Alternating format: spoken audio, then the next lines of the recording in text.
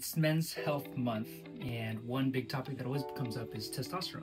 And so I just want to bring up why you should get testosterone levels checked. Number one, it's super common for guys to have low testosterone. So often I'll just check testosterone, some other markers associated with testosterone too. And then I usually talk about if the levels are low, which is actually super common in men.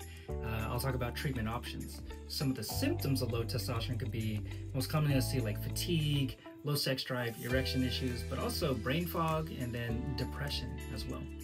And even problems like you don't have as much endurance or strength when you're exercising. And so often if levels come back low, we'll talk about treatment options for patients. And the testosterone treatments can be anything from testosterone shots. They do like once a week injections. You can do testosterone in cream forms, a cream you apply every day, and then testosterone pellets, which often is kind of like the easiest because you just put the pellets in subcutaneously by me, and then they slowly dissolve over a 3-month period. So just put it in, don't worry about it.